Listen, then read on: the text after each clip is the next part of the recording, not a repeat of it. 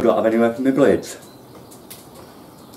So what I'm thinking, when I first got the saw table, I made this extension for the top because here I've got nothing. It was just an empty space. Plan now is make a box, same dimensions with a lifted lid, and inside I'm going to have myself, I would think, 15-20 mil of void, and in that void I can easily place many saw blades.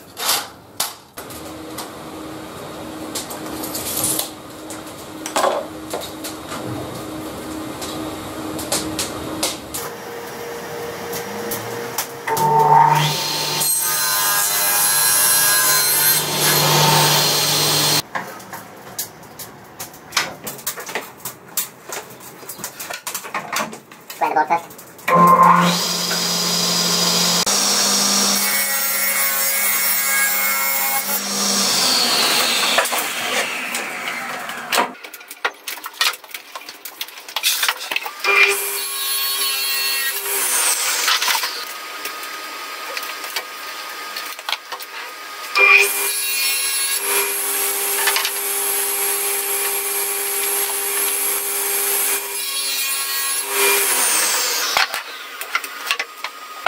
Now this piece I will screw down to these draw walls. There's a little bit of movement there. And if I screw that down to them, it just makes it all totally solid in one piece. And it'll anchor that down a lot better. But before I do that, I need to work out what my risers are going to be, the 4 side pieces, and make them and attach them up from underneath. Now the top piece will sit there against this, but needs to be flush with that. So let's measure that.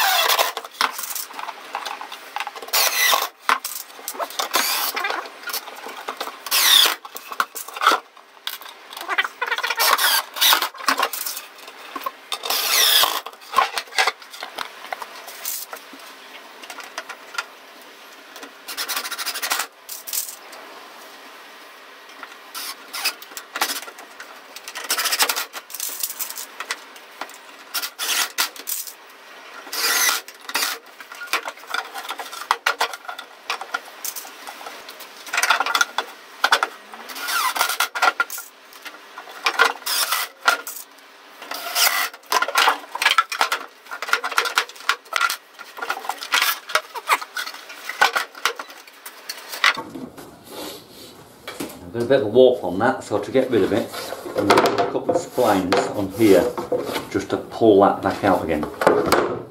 I'll just line them up with that.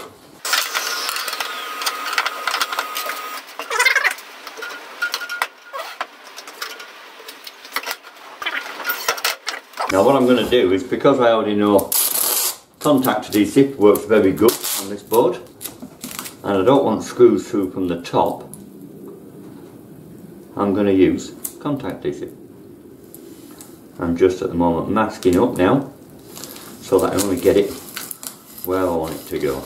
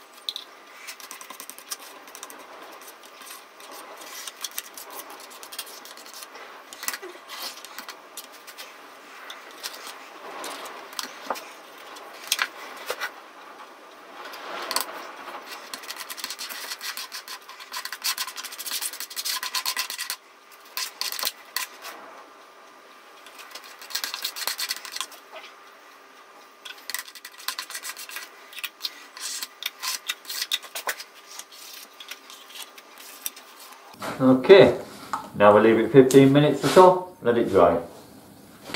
And while I'm waiting for that glue to dry, it gives me the chance to actually sort out my new glue bottle, which I've been waiting for a long time. Those of you in America will know them quite commonly. I've seen quite a few of them using them, the Fast Cap Glue Bot.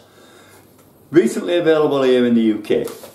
I don't know what you lot that are using them all the time think of them, but if it does what it says it does on the can, it'll save me a lot of cleaning up jobs to do. Oh, there it is at last, full, raring to go. Let's see how it performs. If any of you out there have any reservations about it, know any precautions I should follow or drawbacks to it, I'd appreciate you letting me know. Just message us. Alright, cheers.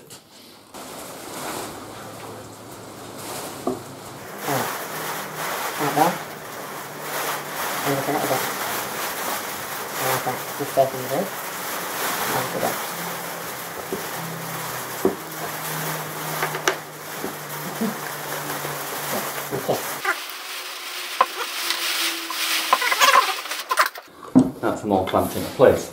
Now all I can do is just hope that that is going to fit into there. Oh, I will have some playing around to do.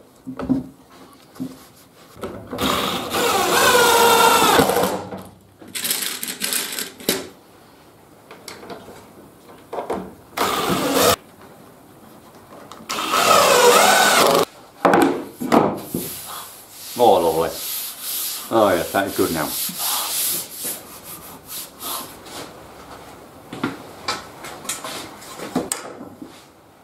Yeah, that's good. And that's good. Okay, right. So there it is. From a lump of wood with no use at all apart from extending the size of my work surface to a storage area where I can now keep all my blades and the spanners for changing them nice and safely out the way. Clean, dry and pretty much dust free. So if, like me, in your workshop space is a bit of a premium, then this is what to do. Look at every little space you've got and think, is it being used to its best? Is there anything I can do to get a little bit more storage around that area? And you never know what you might come up with. Anyway, thanks for joining me again. See you again next time. Bye for now.